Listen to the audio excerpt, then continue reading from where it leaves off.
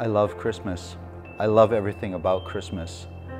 I love setting up our ridiculously big Christmas tree, 12 feet high. It's nuts. I love decorating it. I love all of those traditions. And I'm very aware that Christmas is all about a tree, but it's not the tree that you decorate.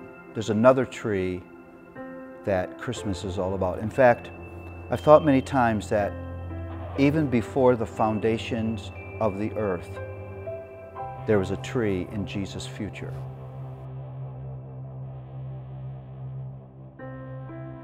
And from the first breath that Jesus took, every step he took was marching toward this tree. This was not a tree of happiness. This was not a tree of joy. This is not a tree that you would celebrate. Nobody would ever want to be any part of this tree but Jesus. In fact, the Bible says that Jesus approached this tree with joy.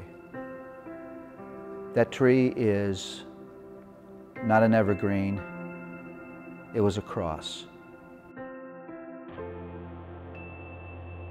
Jesus knew when he came to earth that that cross was his destiny. When the angels sang, their song of joy was really about the cross.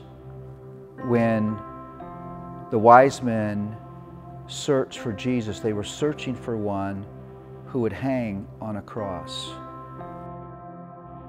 because there was no other way for what was broken inside of human beings to be fixed other than the cross. And so Jesus came. He didn't come as a reigning king. He didn't come to be celebrated. He came to suffer and to die.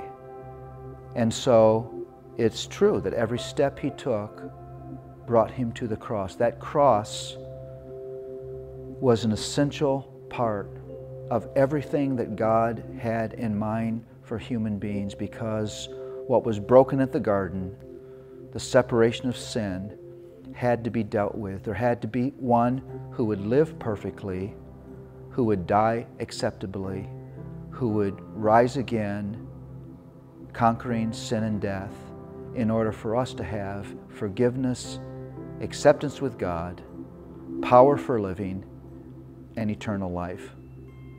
I would just say to you, my prayer is that when you look at your well-decorated tree, that you would remember that other tree.